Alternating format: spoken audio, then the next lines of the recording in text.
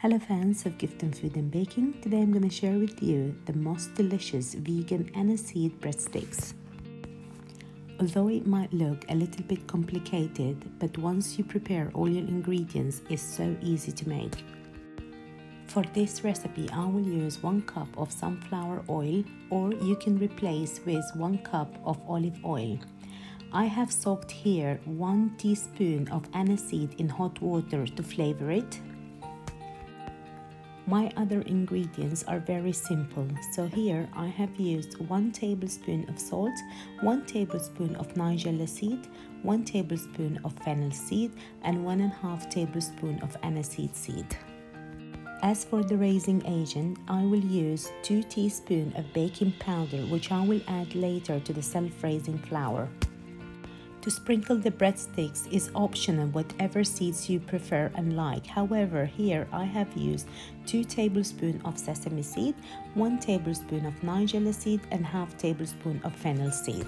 Since it is vegan aniseed breadsticks and there is no dairy products or eggs, I will use 650 grams of self-raising sifted flour. I will start first by adding 2 teaspoons of baking powder to the self-raising flour and mix it to combine. Just a reminder, especially for baking, always sift the flour so you will end up with a better result. Now add all your mixed seeds and a tablespoon of salt to the flour and mix to combine. More ingredients set aside is 2 tablespoons of dates molasses diluted with 1 teaspoon of water, and this will be for brushing the breadsticks.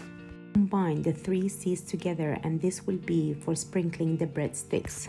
Now start sifting first the flavored aniseed water into the flour, then add 1 cup of oil and with your hands just mix to combine everything. You don't need to knead this dough, just mix to combine until there is no sign of flour at all.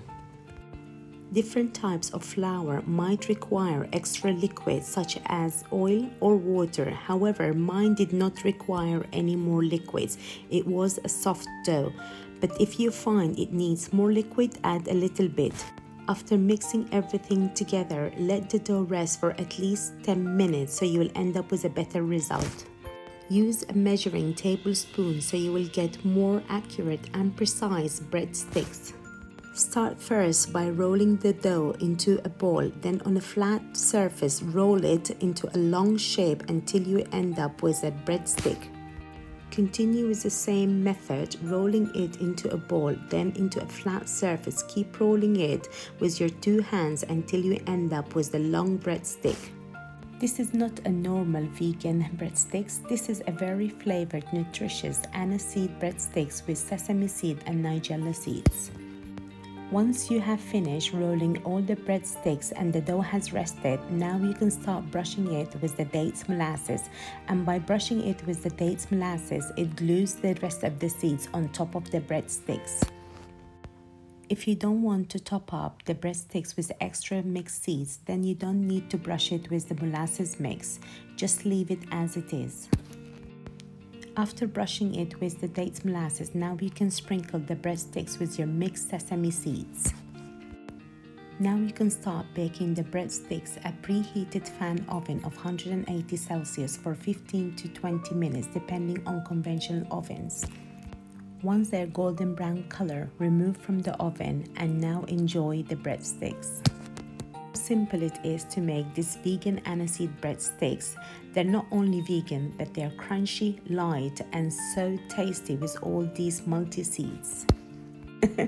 Being a Sudanese nation, we really indulge ourselves eating this aniseed breadsticks with a nice cup of tea or snacking next to it feta cheese.